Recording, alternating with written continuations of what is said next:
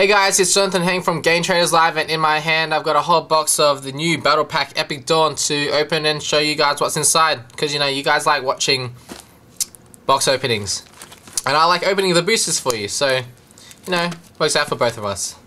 Let's get this started, shall we? Oh man, I'm pretty noob at opening boxes.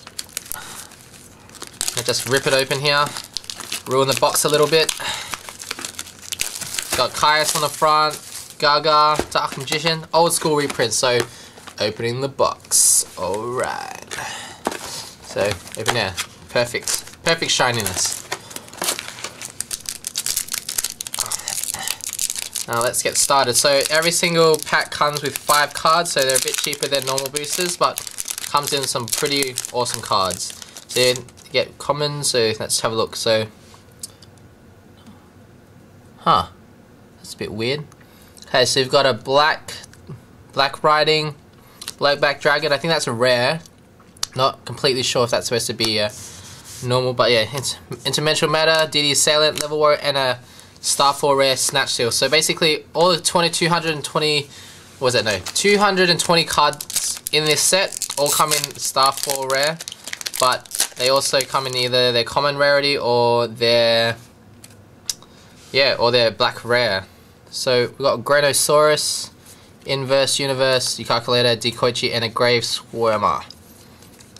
Okay, I don't think this one comes with a rare, so I'm gonna just say that the Blowback Dragon actually is a rare. That's because it actually has an imprinted black writing on the top of the name. Oh, there we go. So we got Metal Reflex Slime as the rare, Fiend Sanctuary, Luster Dragon, Blastsphere, and a Asura Priest as a star foil. So the star foils kind of look a little bit like dual terminal cards from America, which aren't available in Australia yet. But you know, I think it's more that everyone's anticipating cards from this set to be pretty cool. Sorry guys, I actually am a little bit sick. But Cyber Valley is our star foil.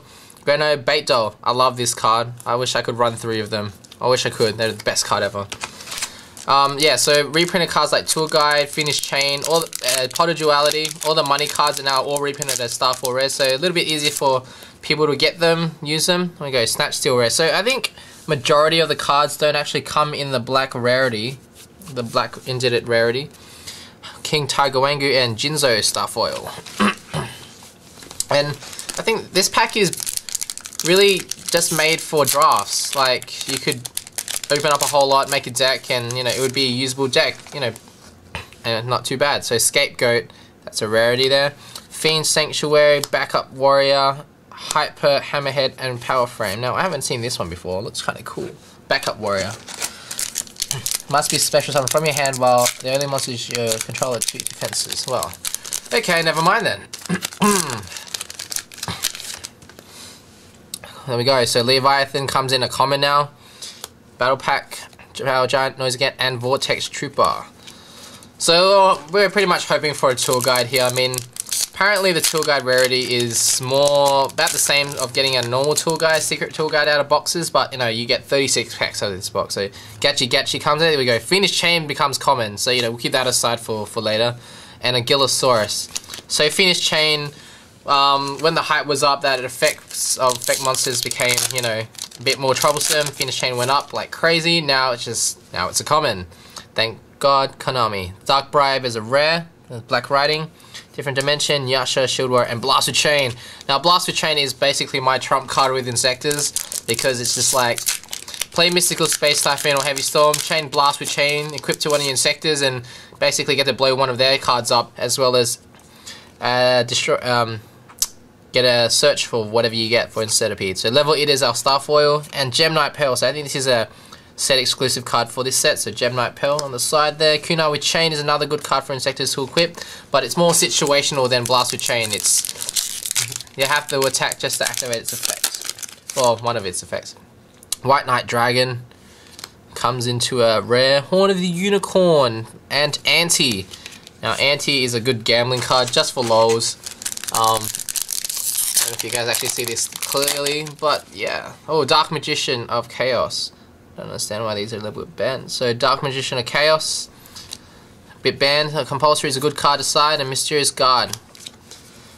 I don't know. I kind of wish.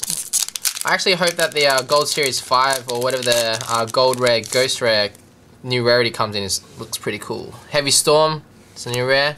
Prideful, Level Eater, and Power Giant. So yeah, there's no real chance of actually getting, you know, Tool Guide or something like that. But you know, Phoenix Chain is common, so you know, it might be a bit easy to get. Oh, there's a second Heavy Storm. I don't understand with these cards. Heavy Storm, Axe of Despair, Voltic Kong, Natra, and DD Assailant.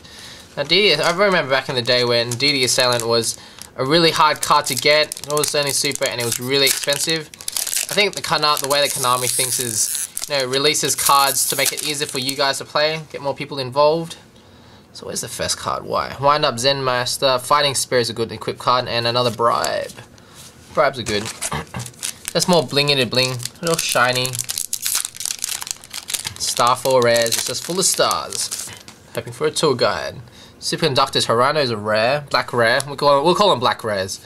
Twin Sword Marauder. It's our thing. Yeah, I think you guys are just really just liking like me just opening these packs here. I don't know if you guys can see. So Dark Dust Spirit is a rare. Mystical Space Typhoon's a, you know, staple card. And well, there we go. Old School Beat Stick, Goblin Attack Force. 2300 attack, but goes in defense mode after an attack. But still pretty good. Summon, attack into, what do you call that? Lagia, or the other one is a Lagia. Leviathan, Master of Despair, and Witch of the Black Forest. Now, they did add in a few of the banned cards, but I think it's more collector-wise that you would actually get it. Just, you know, just because it looks pretty and all the cards. Skull Archfiend of Lightning, Shield Crush, Skilled White, and Black Wing Zephyros. Zephyros the Elite. Good card for either XYZs or Tuner, or bouncing stuff back to your hand if you want to, you know, reuse again. Good to have drafts for these cards. Oh, what the hell. So there we go. Got a common, and we got the Starfall rare as well. And Ancient Gear Golem as the rare. Yeah, that's rare. Sorry, guys. Man, I wish I had a drink here. Granosaurus, Changing Destiny, Battle Fed, and Cyberjar. Oh, Cyberjar was a good card. Good card. Yeah. I am not well. But I am totally going to cough all over you. Ah, Snowman Eater. That's a sought after card as well. Put that on the side. Utopia comes in a common. And Machina Fortress, Starfall rare. So yeah, this pack is basically everything that's good becomes a common. And, you know, most of the people that can't afford, like, you know, all the best cards like Tool Guard and Phoenix Chain are all rejoicing right now. Call of the Haunted, Black Rare, Damage Gate, Card Guard, Cloudian, and Gar Magician. It's really surprising, or like, actually, I don't know if there's like a set rarity on like what the chances of pulling all the good cards are, or, you know, the commons are really just hard to get. Witch of the Black Forest is a rare, so that's a rare. So some of them come in rare, some of them come in common. Enite Parshath, Enemy Controller. So 36 packs, 5 cards per pack. It's kind of, you know, let down, but it's really the chance of getting good cards. Graceful Charity, another banned card, but, you know, if you're playing in a draft, it would be a good pull. Morphing Jar in a common, and a Fisher, Starfall rare.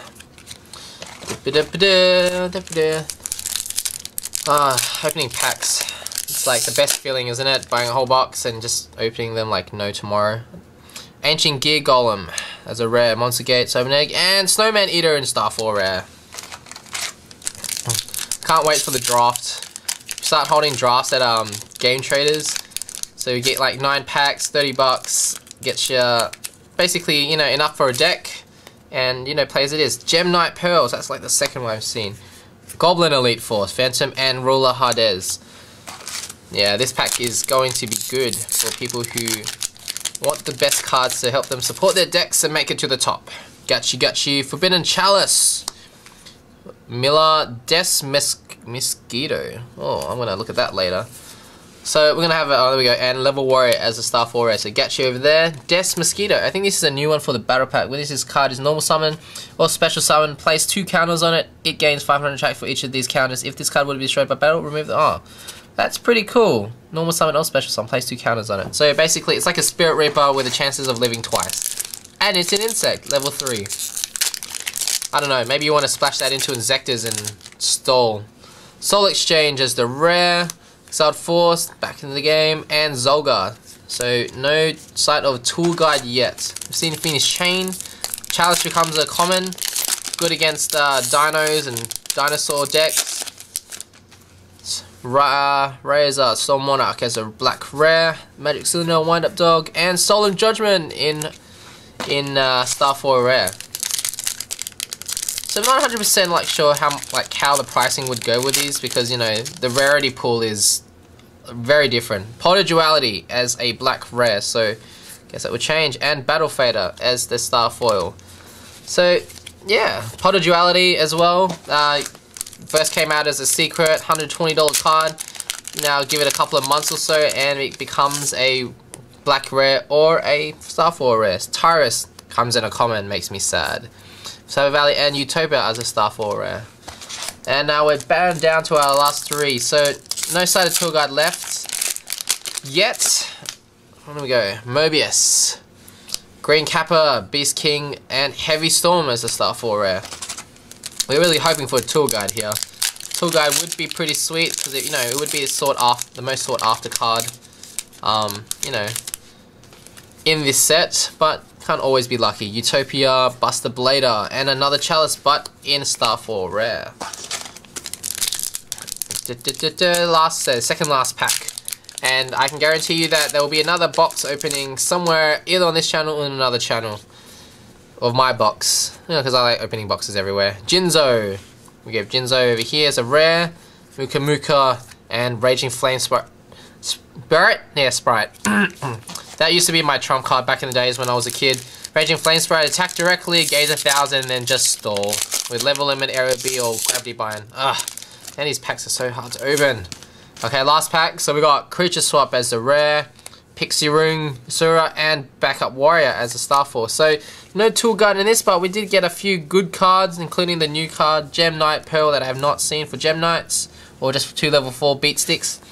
And yeah, and Phoenix Chain comes in common. So that's our box opening for this thing, and yeah, hope you guys enjoyed. So everything comes in Star 4 rare. Come into Gametraders. I think we're holding one for at Marion with $30 for the entry fee, and you get 9 boosters of these. Make a deck, and we actually have some pretty good prizes up for grabs as well. Check out for all the details on our Facebook, and I'll see you guys soon with more, you know, box openings, because given the job, I like opening boosters. Opening boosters is the best. That's why you should just save up just for a whole box and open it, because it's much better than just opening one booster here and there. The chances of pulling good stuff in a whole box is better to none. So, thanks for watching, and I'll see you guys later. Bye.